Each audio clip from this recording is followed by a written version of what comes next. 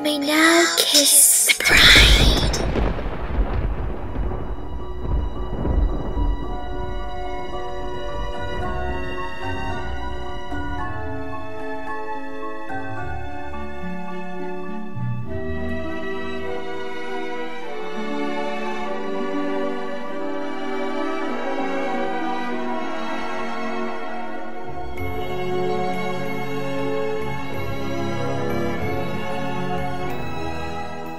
This dark but romantic tutorial will help you adorn yourself as Emily from Tim Burton's Corpse Bride.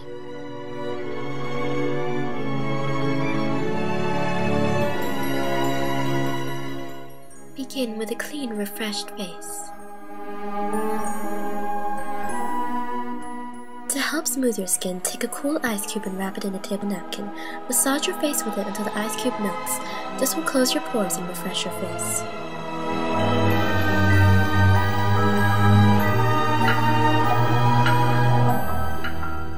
Then apply moisturizer to soothe and prepare the skin for makeup.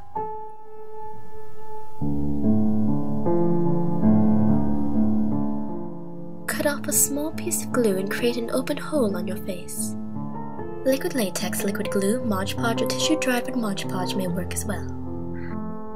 Take a glue stick that dries clear and glue down your brows. Brushing them downwards prior allows more glue to get in between the hairs. Blue pigments will not show up as well on your face without a base, so take white aquacolor, cream, or face paint and create your canvas. Add as many layers until you have a smooth white surface. Aquacolor is water activated. Use a foundation brush alongside a cosmetic wedge to apply. And allow this to dry before moving on.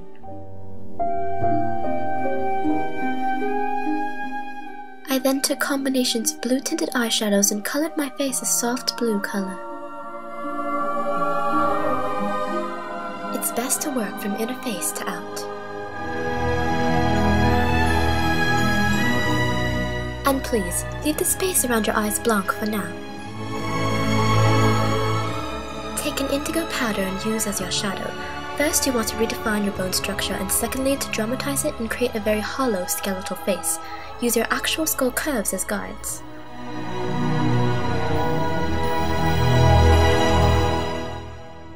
Don't forget to shadow the borders of your face too and your temples. Can you see the slight 3D illusion this has created?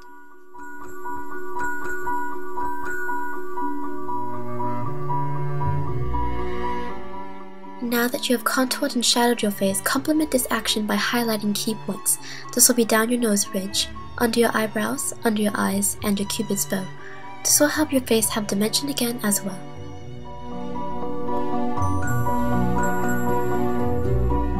Eyelid primer drastically helps your eye makeup last much longer.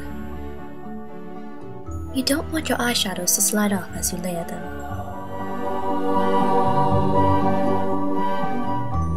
Start off with the same corpse blue shadow that you used to contour your face. Apply to your lids and bring a bit under the eye. Remember, you want to color into your hollows. Give your eyes more pop and dimension. Take a shimmery light silvery blue creamy shadow and apply onto the center of your eyelid. See how this creates a bit of dimension?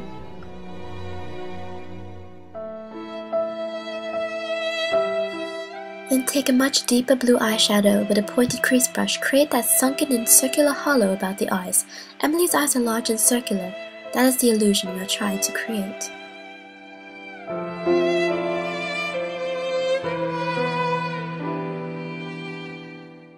Take your darkest black eyeliner and apply all around the eyes and your waterline as well.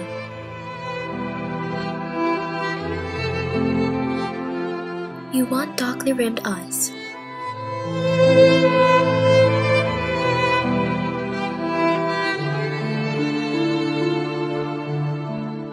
To soften the eyeliner and really darken your eyes, take a thin eyeshadow liner brush and black eyeshadow and smolder out the eyeliner. Using a pointed crease brush or finger, get some black eyeshadow into your hollow. This adds an extra amount of depth.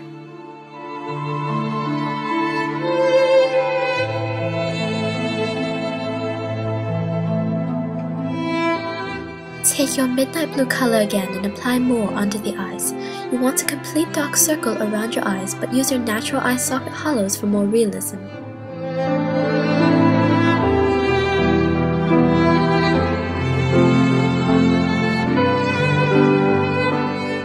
Take your most precise black liquid liner and draw on some thick animated eyelashes. For the top lashes, start drawing where there is darkness in the crease.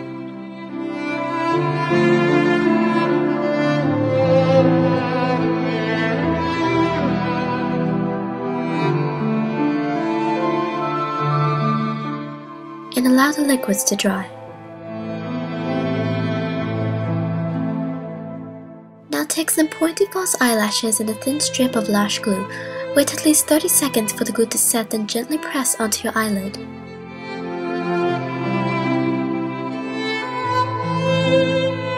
Curl your new eyelashes, then apply black mascara to bond the two and to darken your real eyelashes in case they got white or light blue pigment on them.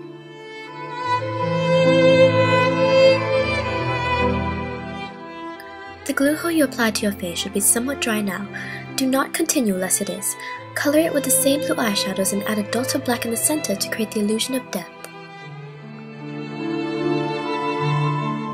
Emily has a bit of dirt on her forehead, so you may add this too as well.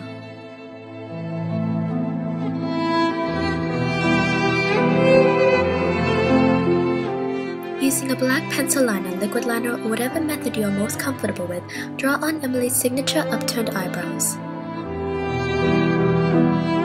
And make sure to graph out your second eyebrow so that they are somewhat even and horizontally aligned.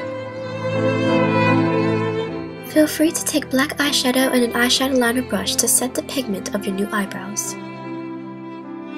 Now clean off your lips with a wet cloth before continuing. Take a natural colored or pink lip liner and draw a defined line around your lips.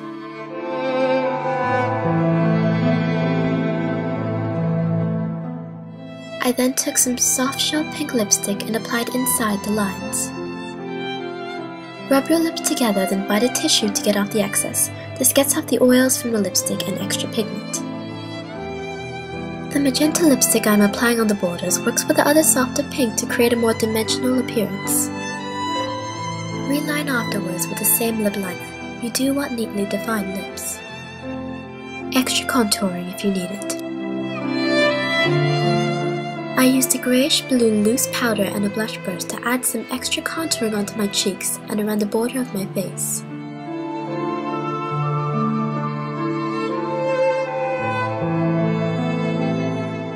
With all these pigments and powders, you want to put a bit of time into helping it last.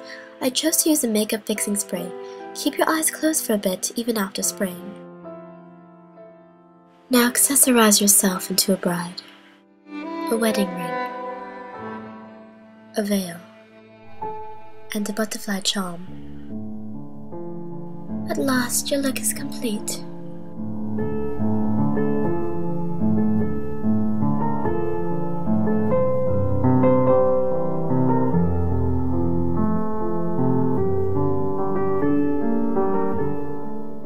You should appear as a dark, haunting, but beautiful bride.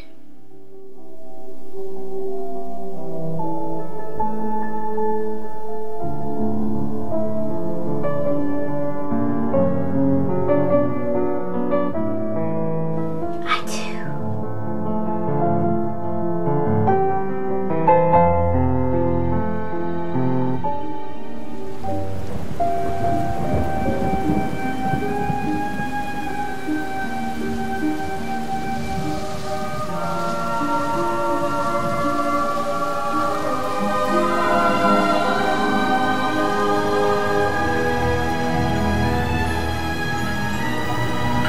Darling, where are you going?